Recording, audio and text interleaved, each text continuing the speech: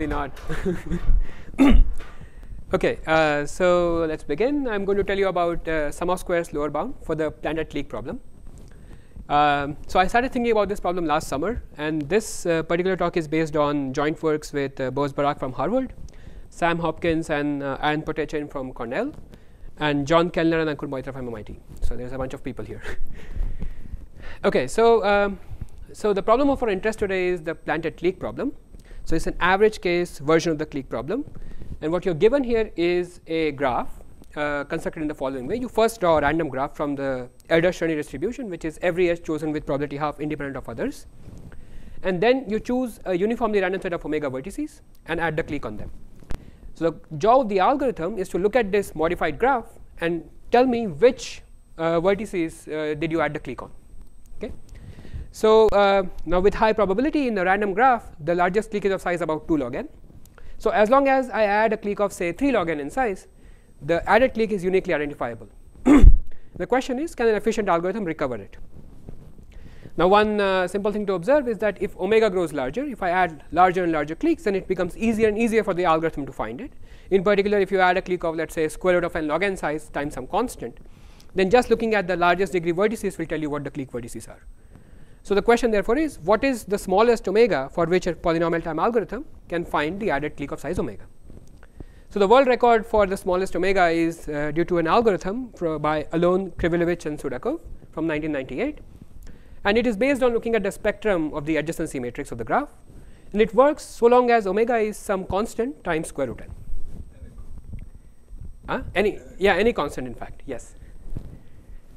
And the state of the affairs is that if you make the omega, say, polynomial is smaller than root n, so if let's say it's n to the half minus small o of 1, then we don't know any polynomial time algorithm that will work. Okay, and we also know, in fact we know some lower bounds that tell us that root n might be the right number for polynomial time algorithms, and these lower bounds basically work in some restricted models. So why do we care about this problem? So I want to claim that it's one of the central problems in average case complexity today. In particular, this assumption that polytime algorithms cannot find added cliques when they are of size smaller than root n has been used to prove a number of very interesting results. So you can, with a variant of this assumption, get a public key crypto system. You can get hardness of sparse principal component analysis in machine learning. You can prove hardness of computing approximate Nash equilibria in game theory, and there are a bunch of other applications that I won't go into.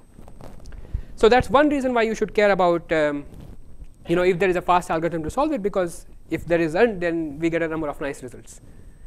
So I told you about the problem of our interest. Let me tell you about the algorithm that we like today, and here is my drawing of the algorithm. This is the sum of squares semi-definite programming hierarchy. It was invented by a number of different researchers in a very different context, in fact. For this 2-3 minute introduction to this algorithm, you can think of it as just a strengthening of the basic semi-definite program or the spectral algorithm that we saw earlier. So basically you are adding more and more constraints to this, let's say the spectral algorithm or the basic SDP. So it's basically not one algorithm but a sequence of algorithm depending on how many constraints you add, and you index into this sequence with a parameter d known as the degree of the algorithm. So the dth algorithm in this hierarchy runs in time about n to the O of d. So as d increases, the running time increases, but so does the power because you are adding more and more constraints. In particular, constant degree algorithms correspond to polynomial time algorithms. Okay, so why do we care about this algorithm in particular? Well, it has been very successful in designing algorithms. In particular, it captures the best algorithms, best approximation algorithms for sparsest cut and unique games. It is known to break in polynomial time the hard instances which were constructed for weaker algorithms for problems such as max cut, unique games, and balance separator.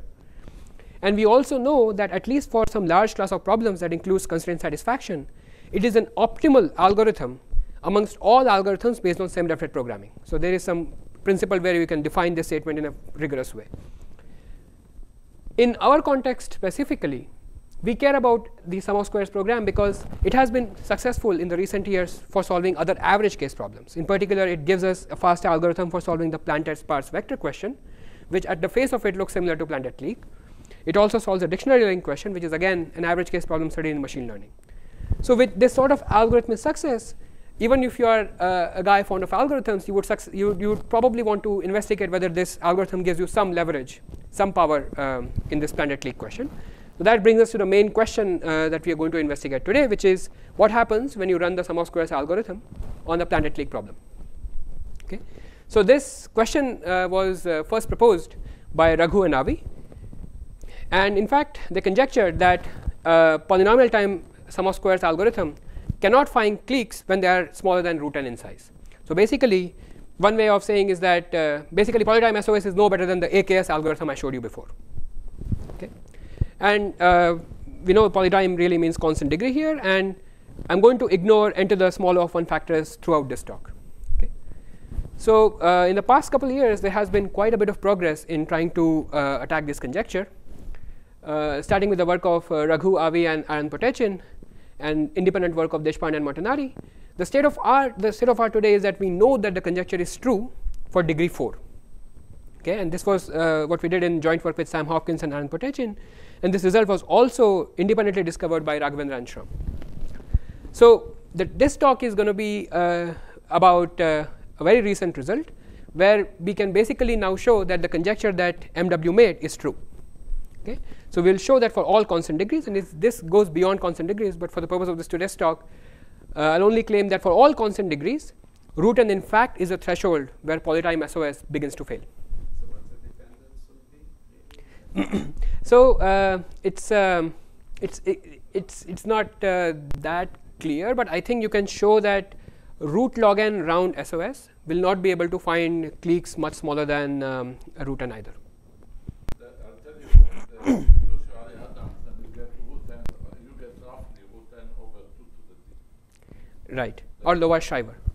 Or Lower Shriver, yeah. Yes. So, and then here it's worse. So according to what you say, it seems like it's worse. You mean worse in the sense that you will be able to find? The dependence on d in the lower bound is worse than root n over 2 to the d. Your result. Oh, what we can prove? Yeah, let's. Yeah, I don't want to claim any specific because what happens beyond constant round is somewhat unclear, and you'll also see where it sort of comes up. But at this point, I want to claim that what we can definitely show is that polytime algorithms cannot find cliques smaller than root n.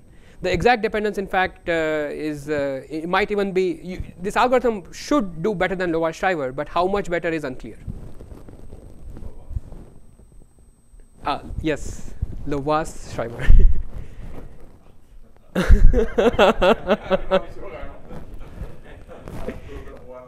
Yeah, I escaped pronouncing the name in the previous slide, but I got caught here. Okay, so one of the key ideas in proving this new result is a new view of the algorithm itself as what we call as the Bayesian view, and I'm going to explain what this means. And much of the focus of this talk would be in understanding what this means, and I'm hopefully going to convince you that this is an interesting way of looking at the algorithm and proving new results about it. All right, so this is the plan for the rest of the talk.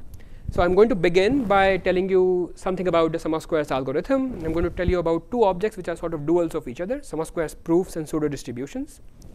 Then I'm going to tell you the first strategy that MW came up to prove the conjecture that we wrote down in the previous slides.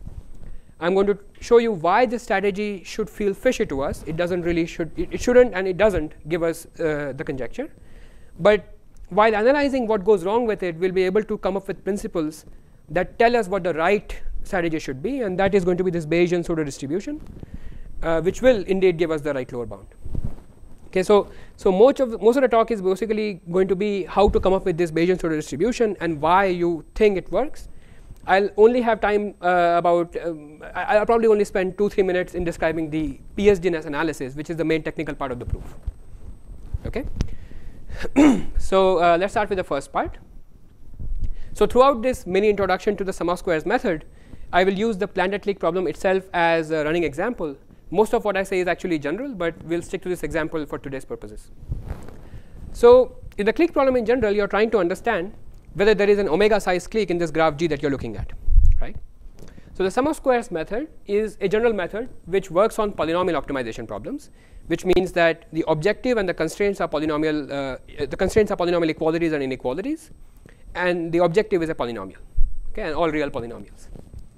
So the first thing we want to do to understand this problem is to convert it into a polynomial optimization question, and that can be done in a straightforward way here. let me just walk you through these constraints. They're very simple. So you think of x as a vector indicating a 0, 1 vector indicating the variable, the vertices of the clique. One xi being 1 means that ith vertex is chosen. So to force that x is an indicator, you add the constraint that xi squares equals xi for every I. You want to find a set of size omega, so you add the constraint that some xi is omega. And since you want that x indicates a clique, you add the constraint that whenever I and j don't have an edge between them, you can't force both xi and xj to take the value 1, which means that xi times xj is 0. Okay. So it's quite straightforward to check that these equations are feasible if and only if there is an omega size clique in the graph G. Okay, so given this system of equations, what would an algorithm do? We are interested about the sum of squares algorithm, but let's first start with an algorithm which is all powerful. What would an all powerful algorithm do? So an all powerful algorithm will, if there is a solution to the system of equations, he'll come up with some distribution which is supported on omega size cliques in the graph. So omega size cliques are just the solutions to the system of equations, right? So we'll think of this mu as capturing the knowledge of a unbounded algorithm about omega cliques in the graph G that we are looking at. Okay. Now, since mu is a distribution on omega cliques, we can expect it to satisfy some nice properties. So let's see what the kind of properties we are interested in.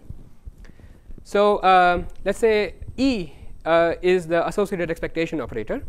Then mu is supposed to be supported on all points that satisfies the 3 kinds of constraints I wrote down.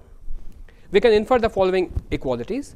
Now, if you take any function q, which is any polynomial here because you're looking at 0, 1 to the n as a domain, and if you multiply it by any polynomial, any constraint which is forced to be 0, then the resulting polynomial is pointwise 0 on every point in the support of mu, which must mean that it should get a 0 expectation. So you can write these 3 kinds of 0 expectation equalities just from the constraints we started with. And this has to be true for every possible function q. Since E is an expectation operator, if I square the function q, it's a non-negative function, and thus the expectation of q square must be non-negative. Again, simple. And finally, since the constant function must get the expectation 1, we can also check that E maps the constant function 1 into 1. Okay. We know that E is a linear operator, and therefore it is enough to specify its action on any basis of functions which are just polynomials here. So in particular, if I choose the monomial basis, it is enough to specify the action of E on all monomials. And since we have this Booleanness constraint here, it's in fact enough to specify the action of E only on multilinear monomials, which corresponds to giving just the multilinear moments of this distribution mu. Okay. So these are all the things that you all know, but I just wanted to recap them because I'm going to go to somewhat modification of this very soon. So what's the issue with this picture? Well, because we don't usually have unbounded power algorithms, we want to sort of understand what a bounded algorithm would do, computationally bounded algorithm would do. Okay. So let's say the supercomputer Titan is what we are interested in finding out the power of, or more specifically the SOS algorithm run on it. So this algorithm would probably not be able to find a distribution on the solutions.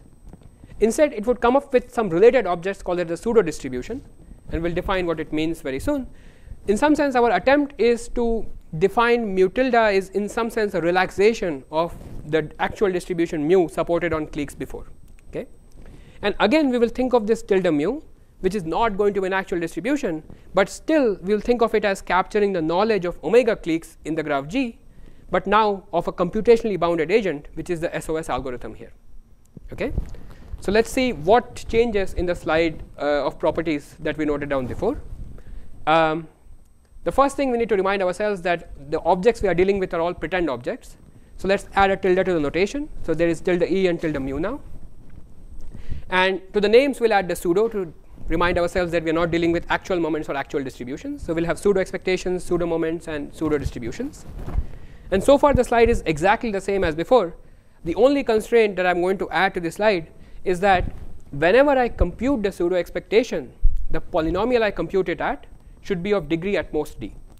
So basically all the properties that I wrote down should be true whenever the the pseudo expectation that I'm computing is of degree at most d. Okay. So in particular, if q here is of degree at most d minus 1, then for any such q, the first equality would hold. Similarly, for example, if q is of degree at most d over 2, then this p as innocent inequality should hold. Okay. So in particular, degree d pseudo expectation would satisfy all these constraints so long as the polynomial it applies to is of degree at most d. Great. So what's the upshot of this? Well, we basically have forced our pseudo distribution to satisfy only a subset of constraints that actual distributions satisfy. But what we gain is that, first of all, this operator is now specified by just a n to the O of d bunch of numbers, because I only have to specify low degree moments of it. And in fact, it turns out that we can use a simple SDP to compute, if such an operator exists, we can compute such an operator that satisfies all the three kinds of constraints in n to the O of d time. And this yes, so any linear operator that satisfies all these constraints for degree at most d polynomials. Okay, so if such an operator exists, then we can compute it using n to the O of d time semi-definite program, and that algorithm is basically, this SDP is basically what we call the sum of squares algorithm. Okay.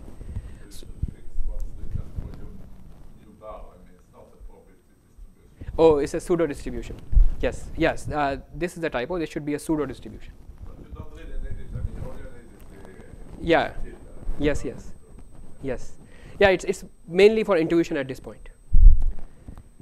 So what happens if the SDP returns null? Like what happens if it says that there is no such operator? So whenever we have Boolean constraints, strong duality holds, and what you can show is that if there is no pseudo expectation that satisfies the constraints, then there is a proof of unsatisfiability of these three equations, which can be written in a very specific form. Okay. So in particular, such a proof is known as a sum of squares proof, or a sum of squares refutation of this system of equations.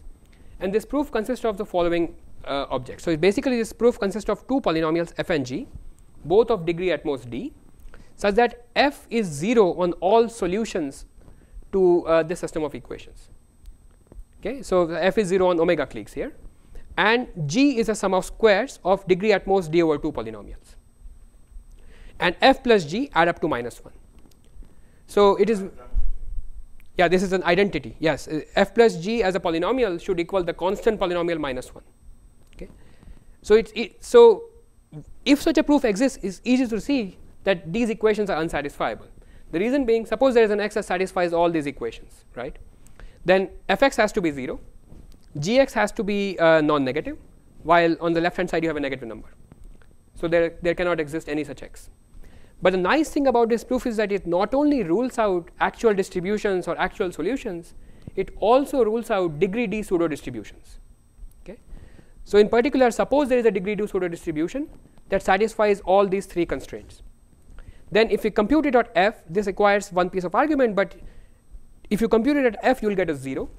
If you compute it at g, because it's a sum of squares, you would get a non-negative number, while by linearity and normalization, the left hand side should get -1. So again, you have a contradiction, which means that there is no such pseudo expectation. So this is a nice proof because it rules out the existence of all degree d pseudo expectations. And what you can show is that whenever there is no pseudo expectation that satisfies this constraint, such a proof always exists. Whenever at least you have the Boolean axioms. Okay, so that's basically my small overview of the sum of squares algorithm. Before going ahead, let's just see what it means to prove lower bounds. In particular, what does it mean to prove a lower bound on the planet clique problem? So what we'll show, or our goal is for the rest of the talk, is to show the following: fix d to be some big constant, and fix omega to be something that approaches square root of n. Then we want to show that there is a pseudo expectation that satisfies all these three constraints with high probability when g is drawn from the random graph distribution. Okay. Now we already saw that a random graph has clique of size at most 2 log n with high probability, but basically what you're showing is that there is a pseudo expectation that pretends as if there is a square root n size clique, roughly square root n size clique in the random graph. And so one complaint that you can have is that this has nothing to do with planet clique at this point. But the observation is that if I now plant a clique on this random graph, I only reduce the number of constraints, which means that if I construct such a pseudo expectation, which is with high probability satisfies all the constraints, etc., that will continue to remain feasible even when I add a clique to it. So in particular, if you add a clique of say smaller than root n size, the algorithm will continue to think that there is a root n size clique in it, and that's your integrality gap. Okay, so this is going to be our goal for the rest of the talk. Okay, to construct such a pseudo expectation. So the lower bound is for this specific problem, right? It's not for any. I mean, maybe I could come up with another. You're saying that the lower bound is for this particular way of setting up the SOS algorithm. That's correct. So it's true for all these relaxations. Yes. Every relaxation, all of them, they all depend on the way you formulate your problem. Because in some sense, even linear programming is p-complete. So if you don't restrict your formulations, then in some sense, you're asking a lower bound on computation.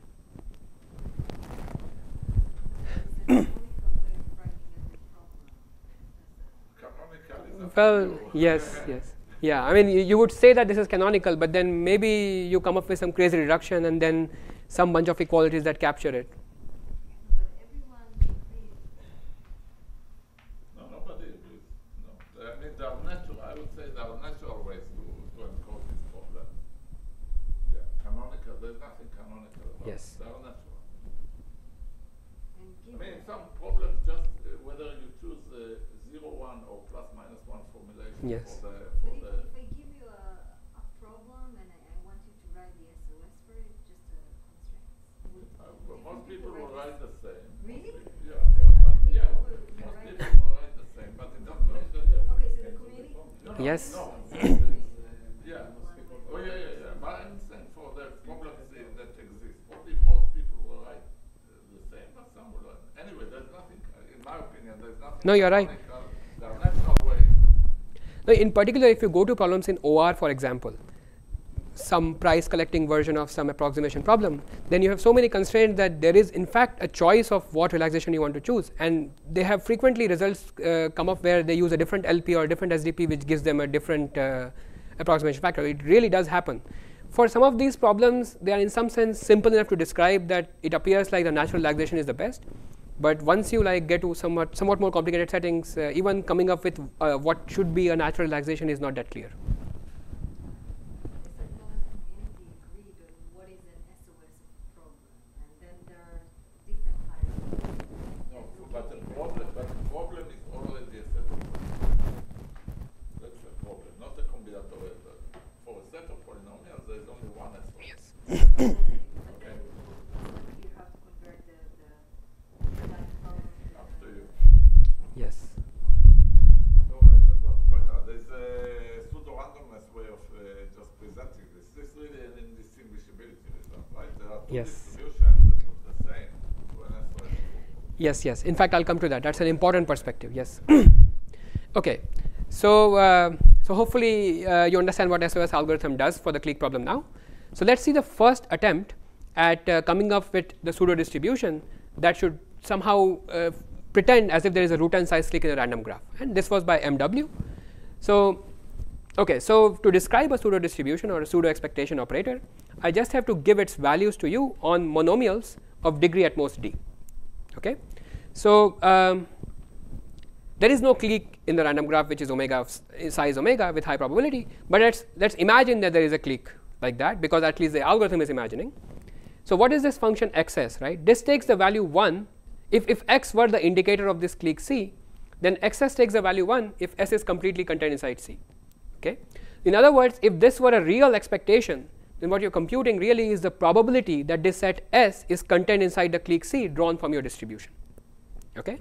So this is clearly bullshit, but then it's supposed to help you to come up with some reasonable values for these monomials. Okay. So let's pretend like we are an SOS algorithm and we think there is a clique in it. How would you come up with values for a random graph which look like there is which make you look like there is a root n size clique in it? So you can reason like this. You could say that, well, it's a random graph. Every vertex is symmetric. There is no difference between every vertex. So in some sense, every vertex is equally likely to be in this fake clique. And since you want some xi equals omega, the only choice you're left with is that some xi, the pseudo expectation of xi should be about omega over n.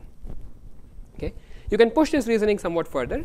You would say that, look, if I want to define it for a monomial xi times xj, if ij is not an edge, then they cannot, then I and j together cannot belong to any clique. Thus, the pseudo probability of I and j together belonging to the fake clique is 0. On the other hand, if ij is an edge, then again I want to somehow think that in a random graph no edge is special, all edges should in some sense be treated equally, and arrive at numbers which are like 2 times omega square over n square. And in general, if I push this reasoning, then I would get some normalization, which is a constant for our purposes because S is at most D for us. And the value would be that if S is not a clique, then it can't be contained in any bigger clique, which means that the pseudo expectation of xs must be 0 and omega over n to the size of S otherwise. Now, these are not really the numbers that MW came up with, but for all our purposes today and all the conclusions that we will draw, these numbers would give us the same conclusion as the actual MW numbers, because these are basically equal up to some small update factor to the MW moments. So, in particular, they are off by only 1 plus minus big O of 1 over square root n. Okay. The main problem is that they don't specify the equations, but they could be made. Exactly, yes. So these numbers, yes, that's a great point. So the numbers that I came up with don't satisfy the equations exactly. They're close to satisfying them, but not quite. And if you want to force them to satisfy the equation, then you have to include an update factor which looks like this. But this update will really not bother us with our conclusions today. So I'm going to basically avoid. At some point, I'll forget both this constant factor in front of omega over n to the s, and also this update factor. Okay. So for the purpose of this talk, you can think of the pseudo expectation as just omega over n to the size of S if S is a clique and 0 otherwise. Okay. So I told you that this strategy is not enough to prove a lower bound, and let's see why.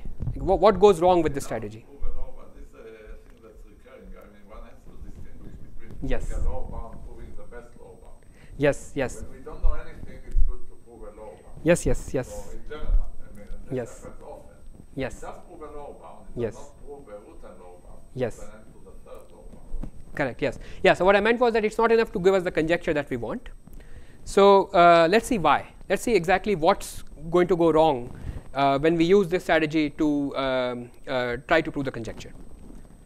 Okay, so in particular, Jon Kelner showed that there is a very simple to describe degree 2 polynomial P, which is a function of the graph G, such that when omega exceeds n to the 1/3, then with high probability over the draw of the random graph, the MW pseudo expectation of P squared is negative. In particular, there is a simple certificate for why the MW pseudo expectation is not PSD when omega exceeds n to the 1/3. And as Avi said, you can prove a lower bound if the clique size you are shooting for was omega equals n to the 1/3 roughly. But if you want to prove, for example, n to the 0.49 size lower bound at even degree 4, then this theorem tells you that MW strategy will not succeed. Okay, and you can in fact generalize this to higher D, and what you get is that the point at which the MW construction begins to fail to be a PSD becomes lower and lower. So for smaller and smaller clique sizes, it begins to fail. So in other words, you're far off from root n as you go higher in degree. Okay. Yeah. So. This is the only. So in all, everything you'll see, I think. I mean, unless I'm mistaken here. Yes. Everything you'll see, all the pseudo distributions that people ever choose satisfy the constraints of Yes. the problem. The only thing that you are left to prove is that this is here. The PSD constraint, the fact that the expectation of square is non-negative. That's the only non-trivial thing. Yes. The only thing that you can. Yes. You Yes. will satisfy everything except this one before the last. Right. That's the only thing that can fail. Yes. That's the hard thing to prove. Yes. If it doesn't. Yes. So this new distribution is this new set of distribution is pretending to be a distribution. This is one of the things we're requiring. That's the main thing you're requiring in the sum of squares. This is what Yes. distinguishing it from the other hierarchy. Yes. From the Okay. So Charlie if you Adams want to overscribe. pretend to be a distribution, you need to satisfy this, and it fails if. So as I was saying, it Fail or not. I mean, it has to be true on all polynomials. Yes. So of all then he degrees. shows up a specific polynomial that makes Not it specific, full just to work has to hold for every polynomial of degree at most d over 2. Okay, but he shows a specific polynomial. Yeah, that's Yes. the counter. That's why it doesn't work. So Okay, so he shows a polynomial. if you want, yeah, for a lower bound that's too high, like above n to the third, it cannot be obtained because one polynomial is not does not have a positive expectation. Yes. So the pseudo distribution is not good enough, at least for such high lower bound. Yes. Right. So I'm not going to show you a proof of this theorem today. Instead, what I'm going to give you are two separate observations, related but separate observations, which should hopefully convince you that there is something fishy with the construction. The proof of this theorem itself, after these observations especially, is going to be really simple, but I'm not going to go to that because I think I want to focus on the intuition behind these two observations, because it's going to be our guiding principle in constructing the operator that actually does work. Okay. Okay. So let's go to the first observation that I want to make about this MW moments, and this brings me back to the distinguishability version of the problem that Avi was mentioning before. Okay. So let me take a detour and describe this problem. The planted clique problem is supposed to be hard in a very strong way. Okay, or at least we think it's hard in a stronger way than what we've been talking of so far. In particular, consider the following relaxation of the problem. Okay, suppose I give you a graph and I promise you that it is sampled from one of the two distributions. One is the standard g½ distribution, the random graph distribution, and the other is this planted distribution where you first choose a random graph and omega uniformly random set of omega on them. And I don't tell you which. Can you come up with an algorithm which with high probability correctly tells me which distribution I use to sample the graph? Okay. And it turns out that all what we know about this problem is consistent with even this problem becoming hard when omega goes lower than root n. Okay. Clearly this is a relaxation, because if you could solve, you could find the clique, then you can certainly distinguish between the two, but the other way around need not be true. On the other hand, we believe that even this question is hard. Okay. So suppose that you thought that even for the SOS algorithm, even this distinguishability version of the question should be hard, not just the clique problem that we have been writing down so far. Okay. So this is like failing in a stronger way, and let's say we expect the sum of squares algorithm also to fail in this strong way.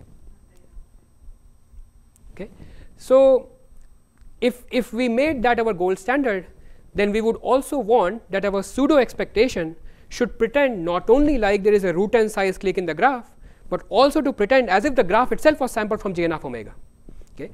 This need not be true at all, but suppose you were shooting for this, and suppose you thought that all efficient algorithms, including the SOS algorithm, should fail to solve this distinguishability version of the problem, then you would expect that the operator that you construct should also pretend as if the graph itself was drawn from Gn of omega. Okay. And now you can see where I'm going with this.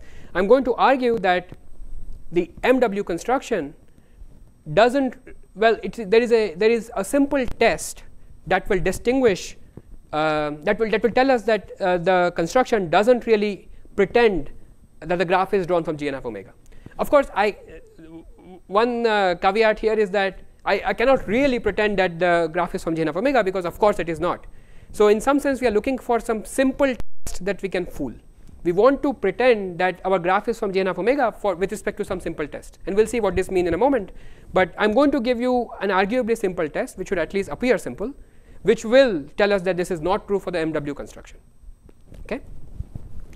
So so for the purpose of this argument, parameterize omega as epsilon times square root n. So what we are shooting for is where epsilon is about 1 over polylog n, let's say.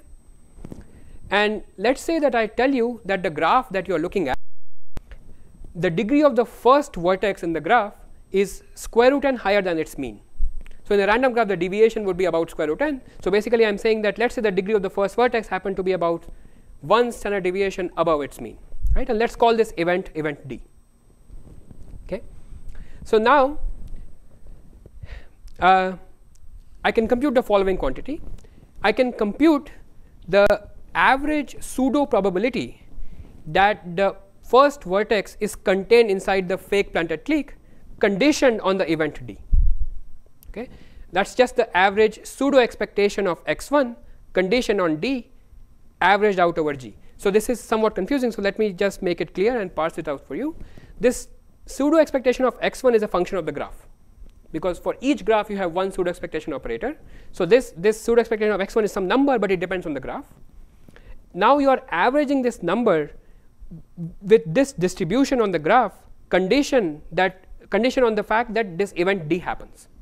Okay, and this is not really hard to compute, because the MW construction really doesn't depend that at least for singletons, it doesn't really depend on this event D very much. In particular, we saw that up to this 1 plus minus big O of 1 over square root n factor, the expectation of xi would be basically just omega over n, which means that even on an average condition on this event D, we would get something like omega over n 1 plus big O of 1 over square root n. Okay, so this part is simple.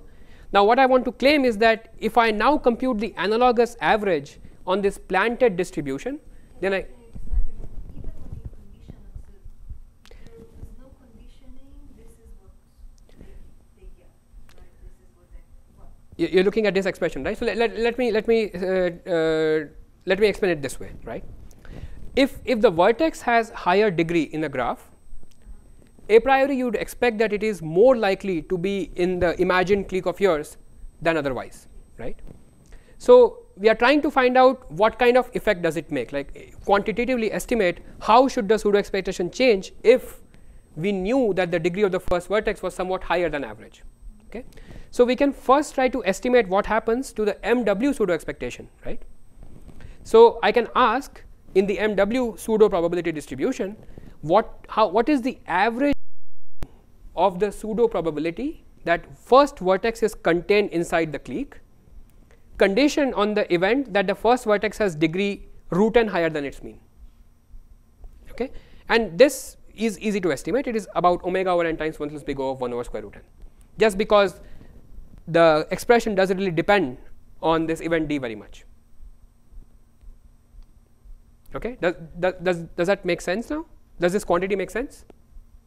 Okay, you're saying that I can just ignore the conditioning on D. Because the pseudo, yes, Therefore, what is not the exactly, right?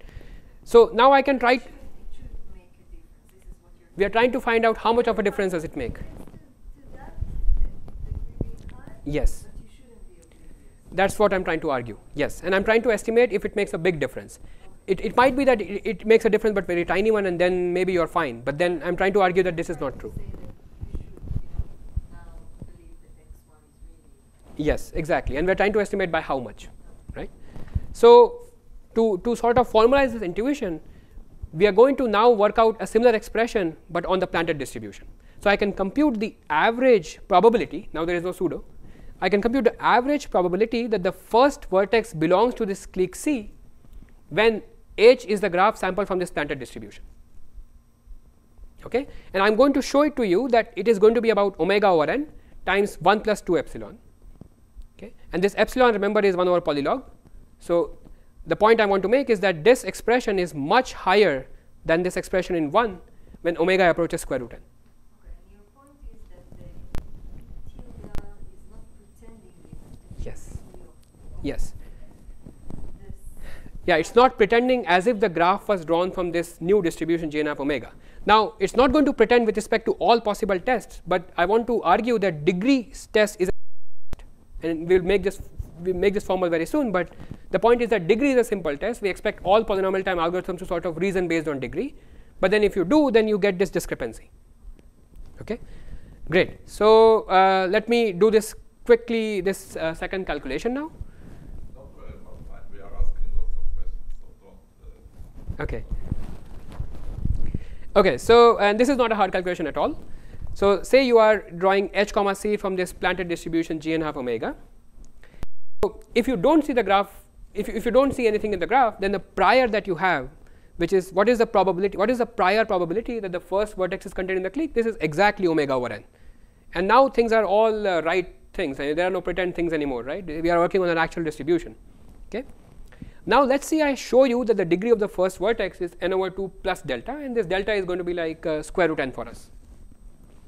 So now I can ask you what is the posterior probability that the first vertex is contained in the clique C conditioned on the event D. By your religion, you have to use Bayes' rule. Exactly. What was this joke? Well, it's a Bayesian. It's a Bayesian religion that he's preaching. I don't know if you got it yet, but when you ask us, there'll be somebody at the door He tries to collecting convert money you. from you if you. With the Asian church? Yeah, it's a Bayesian church. Boaz started the Bayesian church. Yes, It's the yes. moral they preach. Yeah, and we are going to some commandments of the church very soon. So, okay. But, you know, it's not the worst religion, right? No, Some of definitely the not. religions are making more This I problems than agree. this. It's not the worst of it. But that's a low bar. Okay, so now I can use Bayes' rule, right? And what does Bayes' rule tell me? Well, the Bayes' rule is basically going to codify the intuition that the distribution of this degree changes when based on whether the first vertex is contained in the clique or not, right? So I can estimate that quite precisely. Again, I'm going to use sloppy approximations all over now.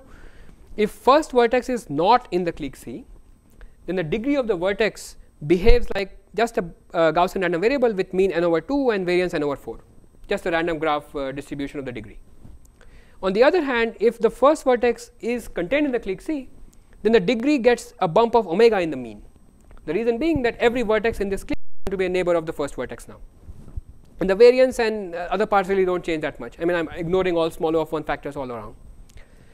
Okay, so there is a difference in the distribution, and basically Bayes' rule tells you how this distribution manifests in the posterior probability. You can apply that, and I'm not going to bore you with the computation. It basically gives you some exponential update after this Gaussian approximation. And if you just take the first order term from the exponential that you get that you need an update of 1 plus 2 times delta times omega over n. Okay, I really don't expect you to follow these calculations. So I want you to stare at only this final expression, and delta is about square root n for us, which means that we should have what we wanted, which is that an update factor of 1 plus 2 epsilon over this prior. Okay. Again, this is not a hard calculation, but probably not the best use of time here. So hopefully I've convinced you that the discrepancy does really exist. If at all you were shooting for this loftier goal of your pseudo expectation pretending to be that the graph is from G n of omega. So where is P? Can we see P, this polynomial with It will follow from this. It's not going to. Yeah, I'm not. Well, I can come to it later. Yeah, I have a slide for it. Maybe I'll come to it once I've completed the talk. I can show you the actual argument to it. It's not hard at all. But you can extract the P from this. not from this, but what I'm going to show you next. Okay. So that's a great question, by the way, because all we have shown so far is that they look fishy, but looking fishy is not a big deal. I mean, Actually, in fact, it's not clear why it doesn't look fishy for n cube root of n. exactly. Yeah. Right, the gap is big. Yes. In fact, they don't look fishy at all if omega were smaller than n to the 1/3. They look fine. So this whole. They don't look fine. They look fishy still, but they. Yes. Yeah, I mean they work, but they still this argument continues to hold even for smaller omega. So yeah, the religion is not really perfect. There's reality, which is normal for religion. It's a good thing that you didn't know it before, because then you wouldn't go this way and you wouldn't get the result, right? They tried to convince you that it's fishy. Most of it is retrospective. You'll see what we actually did in a moment. We actually did something very, we did many ugly things before coming here. So the main question is, well, there is something fishy going on, but then we don't care about that. We want to know whether this algorithm that we are interested in notices the discrepancy and gets us a negative polynomial, right? So what I'm going to show you next is not really a negative polynomial, but something that is close enough. I'm going to show you that there is a polynomial Q of degree 4 in the clique indicator variables, such that if you compute this polynomial Q at any indicator of an omega clique, then you get a large value, about omega to the 5. On the other hand, if you compute the MW pseudo expectation of Q, then you get a value which is n times omega squared with high probability over the random graph distribution. Okay. So let's see what the point I'm trying to make is the following. If this q on every indicator of an omega clique has value at least omega to the 5. Now, if MW pseudo expectation is trying to pretend that the support of the underlying pseudo distribution is on omega cliques, then you expect that the pseudo expression should also be about omega to the 5. But then this polynomial tells you that this is not true, it is not really pretending well, right. And the problem is that n times omega squared is much smaller than omega to the 5 when omega exceeds n to the 1/3. And that is precisely the same point where the moments tend to break. Okay. So, let us see what this polynomial is. Again, not very hard.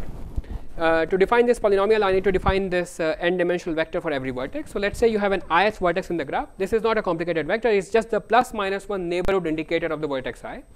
So, at jth vertex, Ri takes the value plus 1 if ij is an edge, it takes the value minus 1 if ij is not an edge, and 0 that this polynomial computes the value omega to the 5, right. And why is that? Let us look at in fact a single, let us look at the expression which is the 4th power for some fixed vertex I here. Okay. So, you have the inner product of Ri with x raised to the power 4. Now, I is in omega. yeah, now fix an I, which is yes. So, fix an I says that xi is 1, which means that I is a vertex in the clique that x indicates. Then the inner product of Ri and x is exactly omega minus 1. The reason being that Ri takes the value plus 1 on every j that is a neighbor of I. In particular, every vertex in the clique indicated by x is going to be a neighbor of I. So, you have plus 1s there and x is 0 otherwise anyway.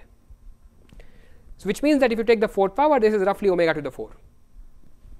And now there are omega such vertices, which means that the value of q of x at any indicator of omega clique should be at least omega to the 5. Okay. So far so good. Let us do our calculation. Well, not really hard, but somewhat more notation intensive.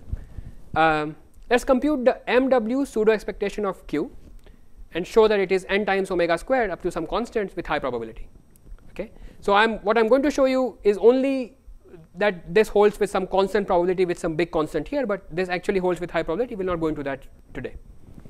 So, let us begin by computing the average value of this pseudo expectation averaged out over the graph G drawn at random from G and half. Okay, so, you want to prove something with high probability, we are going to compute the expectation. And let us look at one of the terms here. So, one of the 4th powers here. I can expand this polynomial out as a sum over 4 tuples a, b, c, d, and now take the coefficient here would be Ri of a, Ri of b, Ri of c, and Ri of d. And I get the monomial xa, xb, xc, xd, and this is the sum over all possible choices of a, b, c, d. Okay. Great. So, now this tilde e operator acts on x variable. So, I can push it all the way in and apply it to the monomial in x. And by linearity, I can push this expectation over g inside this summation over a, b, c, d. Okay. So, now here is the point. At least in this approximate way that we define MW, the pseudo expectation of this monomial xa, xb, xc, xd, which is a function of the graph, is independent of these red edges. If I is different from a, b, c, d, and you consider these edges ia, ib, ic, id, this ria, rib, ric, rid is just the parity of these red edges, right? And we are thinking of these edges as the plus minus 1 indicator variable. So, you are taking the parity of these edges. And so, this coefficient is just the parity, but the point is that the pseudo expectation of this monomial on a, b, c, d is independent of these red edges completely, in particular independent of the parity of them. Okay. And notice that I cannot be a part of a, b, c, d, because if it is, then because we forced Ri of I to be 0, the expression itself will become 0. No.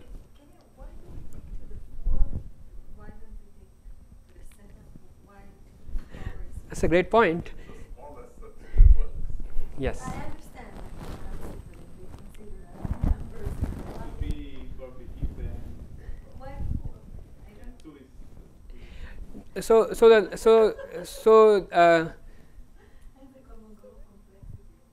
The point is that even if you compute the 2nd power, you get some discrepancy. They are not exactly same expressions. but somehow SOS won't be able to detect that discrepancy. We want the number to be low. Yeah. We wanted to take 2, but it's something. Yeah, we would have wanted to take 2, but we know it can't exist. Such a polynomial cannot exist because we can prove a root and lower bound at degree 2. Okay, so 6 is not better than 4. Yeah, 6 is worse. So I'll tell you what it implies. Works, but it just doesn't, the gap is. The gap is even larger.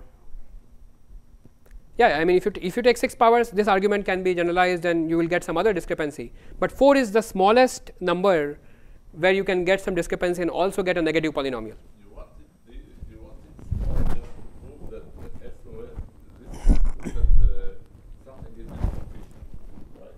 So the MW moments don't work even against the for SOS bound. And SOS algorithm will not work. So the degree is the degree of the Yeah. Yes, yes. degree up so you to can plus get it 1. with 6, but then your result is not as good. That's right. Okay, so you don't Yeah. small numbers. Yeah. And also, so what you're hinting is that the distribution that we're trying to imitate is this gap distribution, is this Planted distribution. HC Yes. distribution. Why can't we take the moments of this distribution? They don't satisfy the equations. That's a great question. We are probably going to do something similar. That's a great point, and hopefully, hopefully your question would be answered in 2 or 3 slides. But you do see a graph, you see an instance of, you see the edge. If you look at the small neighborhood, you Yeah, so yeah. it's not like you don't see anything. So that you need to adjust. See, Okay, so you're saying that maybe the moments make sense, but you need to adjust them? Because you see a specific graph also. So on. see, in the end, I have to give you a way to compute pseudo expectation for a given graph, right? And one of the hard constraints I have is that if S is not a clique in the graph that I see, then I cannot really use any value but 0, right? Yes.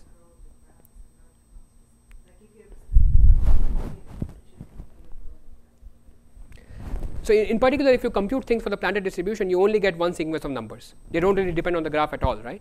And they would break down. But the idea is quite sound, and we will try to implement something similar, in fact.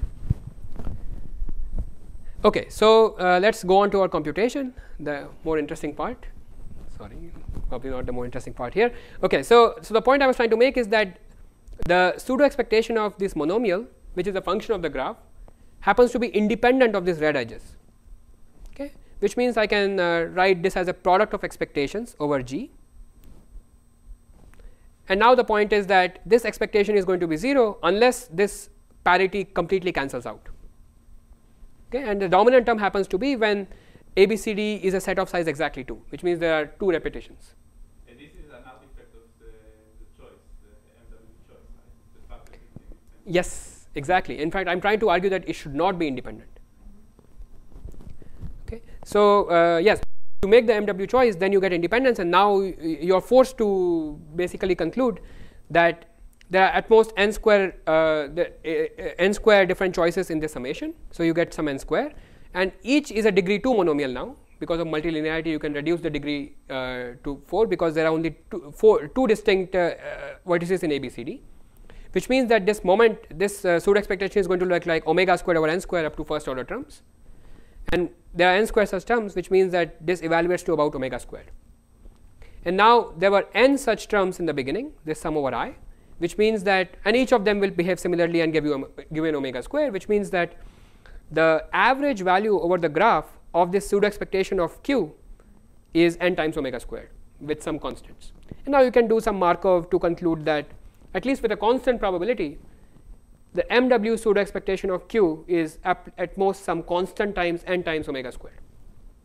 And as I showed you, this is a problem because it's too low. Okay. Okay. So those were my two hints at why something is going wrong with the MW moments. We'll try to sort of make sense of them very soon. But one thing you could try right away. Yes. So you found a polynomial where the value was higher on cliques than the expectation. Suppose you found a polynomial of degree 4 where the reverse happened. Yes. Will this give non-PSDNS or? No. And in fact, that's the slide I'm going to show you now. So yeah, the religion is not perfect. So in fact, I'm going to tell you something very strong. So one thing that if you are brave enough and bold enough to fool yourself, you could say that somehow maybe this is the only bad polynomial with MW. And you could start with that assumption. And you could try to modify your moments so that this polynomial gets a higher value. Right? In fact, gets value something like omega to the 5. Right? If you could do that, maybe things are all right. And at least to begin with, you could try that. So we did. And we just modified it precisely according to this calculation before, and it amounts to some update. It doesn't matter what the update is, but basically this update is precisely designed to push this polynomial pseudo-expectation up to omega to the 5. Okay? And at this point you can ask, okay, well, does this work? Does this give us a root and lower bound? So the answer is yes. So in particular, answering your question that there is no other negative polynomial. So basically the proof consists of showing 2 points that. Actually, that was not my question. Ah. My question was, suppose there was you got stuck in a particular direction in this, you got a polynomial which is too high on the whatever positive example. Yes. And low on the negative example. Yes. Suppose it was the other way around. It would still be a problem. It would still be given non-PSD. Yes. Yeah, yes. Yeah. Any discrepancy. Yes. Any discrepancy should. Yes. Yeah. We'll in fact try to sort of formalize that intuition in a moment. I'm taking somewhat more time than usual. Okay. So so we modify this, and then something really magical happens to us. We get lucky, and somehow we can show that Q is the only bad polynomial for the MW moments at degree 4. And the other thing you have to worry about is if I fix it, I could somehow start breaking other polynomials, because now my moments are not really MW, right? There are some modifications. So maybe some new polynomials break for it. So you must show that something similar to saying that fixing Q doesn't cause new problems. Okay? And both those things happen to be true. It's a complicated proof, but essentially you can implement both these points and get the proof at degree 4. Okay? You don't prove the second blue line, you just prove that it's PSD. Ah, good point. So this problems is a vaguely defined term. Let's say by here the problems we only mean that there are no negative polynomials.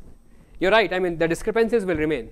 The discrepancy between the planted distribution and the actual distribution will remain. Yeah, but what I'm saying is what you're actually proving is that these new moments are PSD. Yes.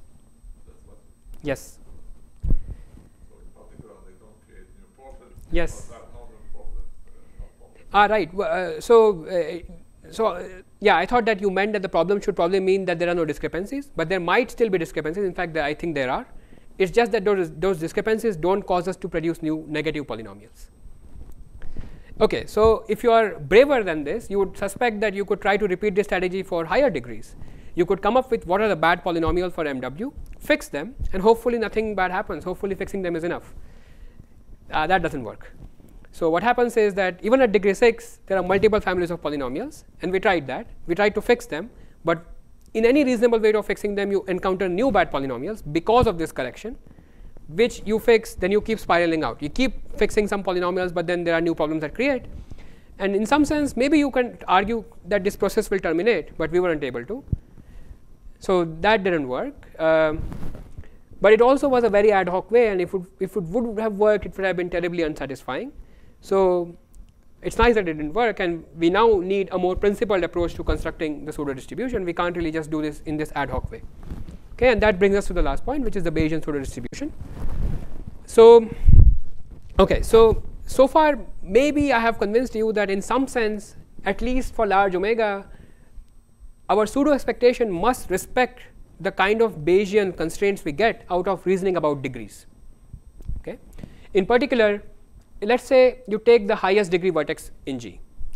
So G is a random graph with high probability. The highest degree vertex will have a degree about n over 2 plus square root n, or maybe some constant times square root n. And therefore, the argument we made before would show that there would be a discrepancy if I compute the MW pseudo expectation of x top of G and average it out over the random graph.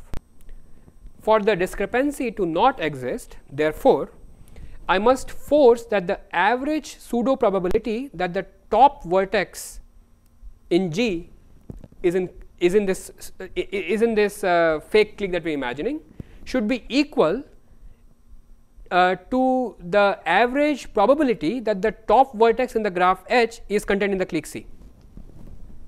Okay, so I'm going to give you a minute to stare, but the idea is that, so remember this discrepancy that we had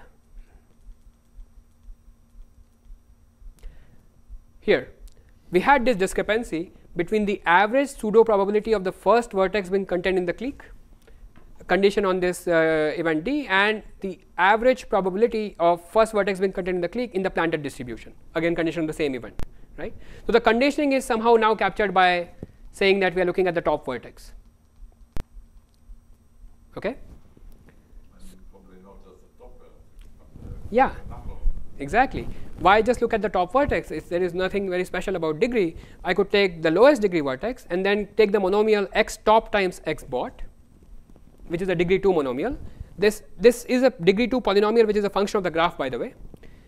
Now I would, if I sort of want to repeat the argument that I showed you for based on degree, then I would want that the average pseudo probability that the topmost and the bottommost vertex of G are contained in the clique C should be roughly equal if I replace x by the indicator of this clique C and G by the graph H, and then take expectations over the planted distribution. And what I am hinting at is that all these top bot seem like simple enough statistics that SOS should be able to reason about, or at least if you are trying to be Bayesian, then you should try to satisfy these constraints. And I could go on and, let's say for example, take monomials with the top edges and then try to take the top edge, meaning the edge that is contained in at the maximum number of triangles in G, and try to write a similar statement about them, right. And I could go on like this. In some sense, I want an operator that satisfies all these constraints together, right, all these and many more maybe. Okay. So we want to somehow formalize this into some principle that we can follow, right. So that brings us to the Bayesian religion, which has this one commandment, which is that if you are going to design pseudo expectations, they shall satisfy all simple Bayesian constraints. Okay. So like a good commandment is vague enough that it doesn't mean anything. So I'm going to try to make it formal so that we can actually apply it. So and Thou should not covet your neighbor's wife. Yeah, what does a neighbor mean? But okay, so here is one attempt at it. So up to some definition of simple, which I have left unclear so far, let's take a map that takes the graph and gives us a polynomial that depends on the graph and is a polynomial in X. Okay. So remember that this is trying to generalize this situation. This x top G is a polynomial of degree 1 which depends on the graph, because the top vertex is a function of the graph. Okay. So we want that for every such map, if I take the average of the pseudo expectation of PG of X, then it should be no different if I now compute the quantity by replacing X by the actual clique indicator of C, and replace this G by H, and take expectations over the planted distribution. Okay. So this is basically trying to generalize this equation that we wrote down, and I have replaced this polynomials that I came up with in an ad hoc way with some general map that maps G into some polynomial in X. Okay. So that seems like good enough for us. Let's try to define what simple means now. Now I can think of graph as just a bit vector of n choose 2 dimensions, each bit telling me whether some edge is present or not, and I want to use the, say it again. The polynomial will depend on H this time. I mean, the polynomial depends on the given graph. It's the indicator, is the 0 1 indicator of the set C, right. So basically the type check matches, right. X was supposed to be the 0 1 indicator of this imagined clique. On this side you have an actual clique, so you replace X by the indicator vector of this clique C, and you replace the graph by the actual graph that you have, but now there is an actual clique in it, so you take the expectation over this distribution. Okay, so I can now look at the graph G as some bit vector of n choose 2 dimensions, and the graph is described by this Gij variables for every pair of vertices. Gij takes the value +1 if Ij is an edge in G and -1 otherwise. So okay, so I am basically trying to define what simple means. Every such polynomial now can actually be seen as a polynomial in both X and these Gij variables. because any function on the graph is just a polynomial in this Gij variables, right? And therefore, I can define two kinds of degrees of this polynomial. I can define the solution degree, which is the degree seen as a polynomial in X. I can define the instance degree, which is degree of PG seen as a polynomial in Gij variables. And then I can define simple as a map PG where both the instance and solution degrees are low. Okay, so what does low mean? Well, remember that the solution degree is really fixed to be d that we are shooting for, and this instance degree would be some function of d. It's going to be slightly super constant, like say d log n. Okay, but both are going to be small. That's what we're going to aim for. So we want to satisfy this constraint for all low solution and instance degree maps. We want to force that there be no discrepancy, and observe that I have in fact become even bolder. I want to now satisfy them with exact equality, because if I can do that, then why not? Okay. Okay, so let me just see what this implies, and this implies a very nice thing in a moment. Now, okay, this should be -1 1 to the n choose 2. The pseudo expectation of xs is a function on the graph. Therefore, it's a function on the n choose 2 dimensional hypercube that maps into the real values. I can write its Fourier transform, right? And now, a very simple consequence, an immediate consequence of this commandment that you force yourself to follow is that all the low degree Fourier coefficients of pseudo expectation of xs are completely determined. Just because this pseudo expectation, the Fourier coefficient of pseudo expectation of xs at t is some expectation over the graph of some simple function, and I can go use this equivalence to define it as some expectation of a related function over the planted distribution, which is just some fixed number now. So the low degree coefficients of all of my pseudo expectations are completely fixed, and I'm going to make the arbitrary choice that just I'm going to kill the high degree part off. Once I do that, I have basically no choice in the operator. Okay, so and that's going to be the pseudo expectation we use. It is some truncated Fourier polynomial for every pseudo moment. Okay. Now we just came up with this operator in some weird hacky way. Why should it satisfy all, the constraints? Why should it be nice in any way at all? But it turns out that it satisfies all the constraints, and in fact, it's not even hard to show. Now, the main technical lemma, of course, is that this operator is PSD. In that, for every polynomial q of degree at most d over 2, you can show that the pseudo expectation of q squared is non-negative with high probability when the graph is drawn at random. So I'm going to spend only 1 minute telling you about what this lemma's proof looks like. As is usual with almost all such proofs, we are going to look at the moment matrix, which is some associated matrix with this pseudo distribution, and showing that tilde E is PSD is equivalent to showing that M is PSD, this matrix. This matrix is indexed by sets of size at most d, and the ijth entry is the pseudo expectation of the monomial x at I union j. Now what we do, and this is an extremely high level view, but what we can do is we can do some approximate eigensplit of this matrix M and collect pieces together to form a structured part and a random part. Okay, so what do we mean by this objects? The structured part would basically be the part where, approximately speaking, the eigenvectors are going to be low degree functions of the graph. Okay, remember that this matrix itself is a function of the graph. So we are going to split it into structured and random, where the structured part looks like where the structured part has eigenvectors which are low degree functions, and the random part would be the eigenvector which are high degree functions. Okay.